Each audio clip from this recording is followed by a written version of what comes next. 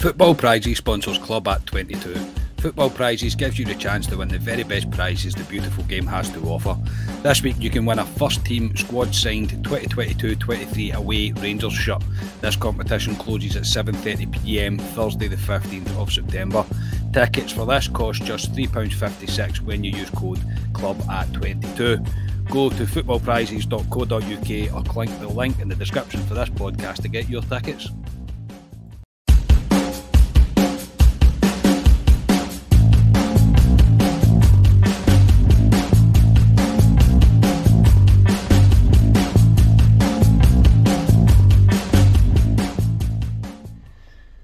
Hello everyone and welcome to Club Reaction to Rangers 0, Napoli 3 in a bit of a bizarre game of football at Ibrox. I am Scott Carney and I'm joined by Alistair Pearson back from sunny Mexico, mate. I know you've been back, this is the first time I've seen you since. But yeah. How are you, mate? How was your return to Ibrox?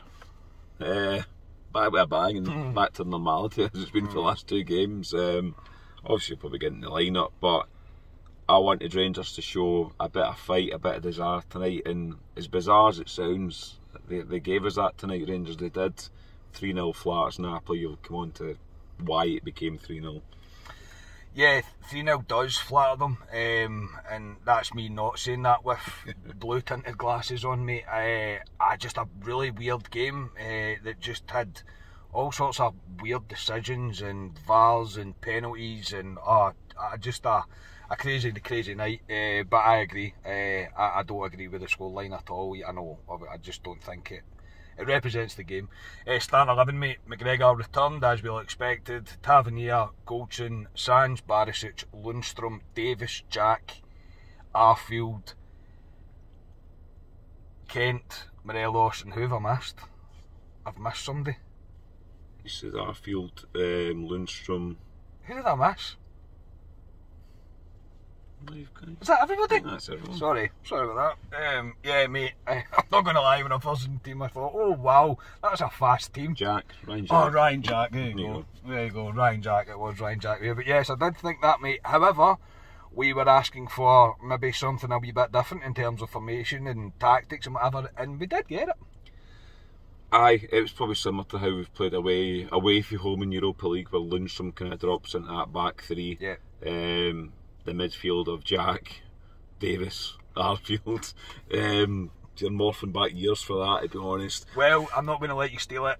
When we had that starting 11 tonight, not one of Giovanni Van Bronckhorst's signings were on the park. Yeah, and I said in the group chat, Ryan's favourite phrase is attack, and I says to Ryan in the group chat, it's not attack tonight. No. You could see what he was doing. He was setting up to frustrate, try and nick a goal. I could see what he was doing, but again, it shows we're going back to the well with some of these guys. We're going back to a 37-year-old Steve Davis that we pull him out for big games, and it just shows once again the depth of the squad. It's not good enough. It just isn't good enough. Yeah, I do agree with that. I do agree that it's quite telling that there was no new signings tonight on the pitch. Really, I was quite telling them we're back to the old guard. However, in saying that, mate, I thought the first half we were very competitive. It was a very 50-50 game. Both sides had chances. We had a chance straight off the bat with Morelos. I think a fully fit Morelos probably buries that, and then they hit the bar, or the kind of junction between the bar and the post, right, pretty much straight after it, and it was kind of back and forth. I think we had the stronger of the first half of the half, and then the second half Napoli got a better and more into it. But as you said at the start, mate, we wanted attitude, we wanted desire, we wanted a bit of an effort, a bit of a reaction. And to be fair to the team, mate, that's probably why I'm not really very angry right now, is because we definitely got it for at least an hour tonight. Yeah, I was happy enough for Rangers tonight. I wanted a performance for Rangers. I wanted to show a better attitude. What Ryan harps on to his kids all the time, and we got it. You'll probably come on to the referee, can't it? The referee tonight, Willie Collum in disguise. We've had him in Europa League last season. Yeah. He makes it himself, and he books Morelos early doors for a ball that Morelos. He's got to go for it. books someone, he kind of rules Morelos out the rest of the game for me, because Morelos can't play his game. Books Lundstrom, I get for another challenge, which isn't a yellow card for me. I don't think it was a free kick, that one. He's just one of these referees in Europe that, well, like I say, he's a Willie Collum. He just wants to make it about himself, and he did. He didn't cost us the game, but he didn't help us tonight, that referee. And yeah, first half, I thought Rangers were good against a very good Napoli team. In the back of my head, I'm always thinking, look, we're playing Napoli. They humped Liverpool 4-1 last week. They're top of Serie A. So yeah, I was content with Rangers at half time, and I thought, no, we are still in this game and there's a chance, and that's all I wanted tonight with Rangers. Yeah, that's all I wanted as well. And you're getting to half time at 0-0. We were all pretty, I'm not saying we were jumping about high-fiving each other, mate, but we were still like, right, we've had a reaction, we're still very much in the tie. Was a very, I know it's so cliche, but it was so 50-50 the first half, really. If we'd have been down by a goal, if they'd have been down by a goal, I don't think either team really could have complained. The referee, now, we'll come on to the second half, mate. There's so many decisions happen, and I know VAR's there, so a lot of them have to be correct, or you would like to expect them to be correct. We've not seen anything back. We're literally just back from Ibrox. I've not seen anything back. But what the bit that frustrated me the most, mate, was it took them an age to do anything, and also any time anything happened for Napoli, they were allowed to do what they wanted. There's a boy that was off the park at one point. And he stopped the game. What are you stopping the game for? So many frustrating things. We got petty bookings. They got very little. I think they only got maybe one player booked. Surprised. And that was the same situation where he was wasting time trying to wait for him to get back on the park. But then the Sands gets booked for getting turned inside out. A booking in my eyes when I first seen it was a booking, and then the whole time, the whole moment that changed the complete game is Goldson wins the ball, Arfield stupidly gives it away in the middle of the park, Goldson's out of position, the boys sent through, Lundstrom and Sands kind of cross over each other. I've not seen it back. Sands, I genuinely thought he won the ball there. Again, I don't know if that's me just wanting to hope that he won the ball, because the referee made the decision and it was checked, and he was gave a second yellow, and he was off the park. We were down to 10 men. Alan McGregor then makes two penalty saves after the first one is ordered to be retaken for encroachment into the box. That's what it was. Oh, was it? Yeah. Right, okay, fair enough. So I was about to say for put it on the telly. Oh, better put it on the telly. Yeah. And yeah, mate, all of a sudden we're like, fucking Alan McGregor's back with two penalty saves, and even after that, mate, generally we were all right. Yeah. The sending off is a sending off. The boy who sits beside me, Texas pal, who's watching it tonight, when it was a sending off. Yeah. It's hard. We sit in the club deck to see exactly, but like I said to you, VAR's there now, so I know you can grumble at certain decisions at VAR because it's tight in some things, but back of my head's going, well, VAR's there, so he must be, or it would be overturned. Yeah. So he's got to go. Sands, boy steps up. Aye. McGregor saves. We don't react. He scores. Obviously, he has to retake his encroachment. McGregor saves it again. Honestly, I mean, you were thinking, here we go. McGregor's missus sits in front of me, and she was even fucking going, like, what's going on here?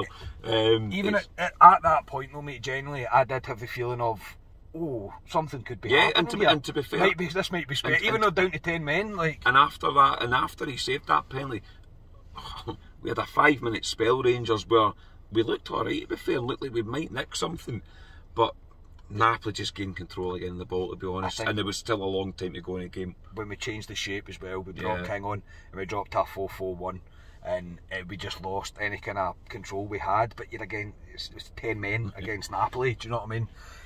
Then another penalty, obviously. Why would it not be another penalty?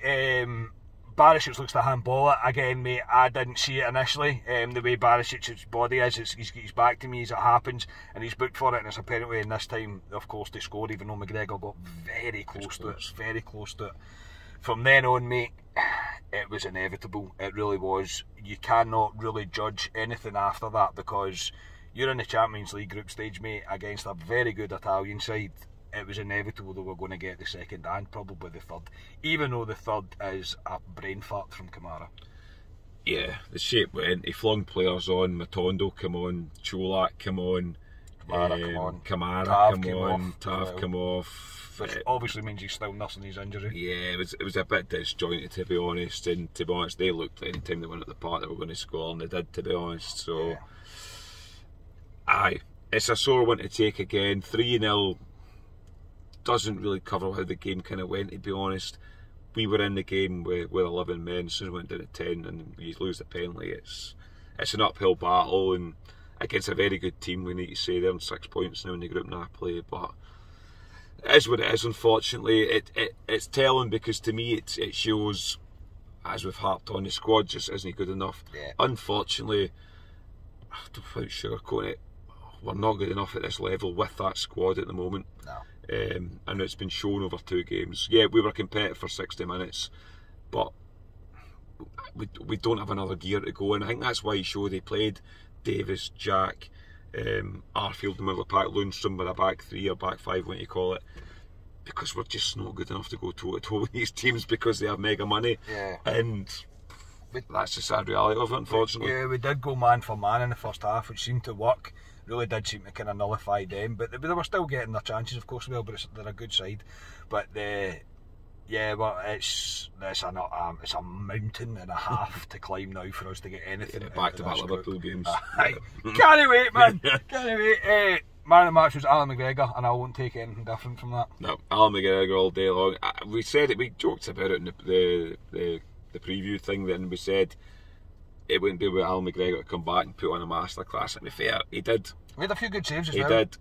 Cracking good saves you'd expect McGregor to make. To save 3 penalties, honestly, he would need to be superhuman to do that tonight. To save 2 was unbelievable, but I wouldn't put it past him. But yeah, Alan McGregor for me, well, he will stay in goal for the weekend because McLaughlin's injured. So I think McGregor will be the goalkeeper going forward this season. I think so, it looks that way. Quickly before we go, I have to give a shout out to Linda and Alan for coming to say hello to us on the Preston Pans. Yeah. CD1 Preston Pans. Oh, aye. And since CD1, and Jamie, who means Scotia mate, who lives just outside Belfast as well. So it's always good to meet subscribers. And I'll give a shout to Davey as well. Davey, I've known you since we were born, mate, but it was good to catch up with you again, mate, on the concourse. Good to see you, mate. Yeah, look, it is what it is. Champions League football is probably beyond us now for the rest of this season, and yeah, we've got pretty massive games coming up against Liverpool, but it's now on to Saturday and a must-win game against Dundee United, absolutely no doubt. We will be back on Friday with a club live preview show. We'll be live on YouTube on Friday. So for tonight, Alistair, thank you very much, mate. Yeah, no problem. Saturday back at Ibrox again. Hopefully we'll see Rangers score a goal. Hopefully we'll see Rangers win. They need to win, as you say, Carney. Saturday, I know we say every game's a must-win game, but Saturday is a must-win game before we go into national break. So I would say I'm looking forward to it, but I don't know if I am. Yeah, I'll be back on Friday on the podcast. Looking forward to a few beers on Saturday. Yes, I'll look forward to that. A few beers on Saturday for sure. So yes, thank you everybody for tuning in. Not the positive podcast that we wanted to bring, but hopefully there's one round the corner soon. If you'd be so kind, please do like the video, please do subscribe to the YouTube channel. Speak to you on Friday. We are Club at 22, the Rangers podcast. Cheers everybody.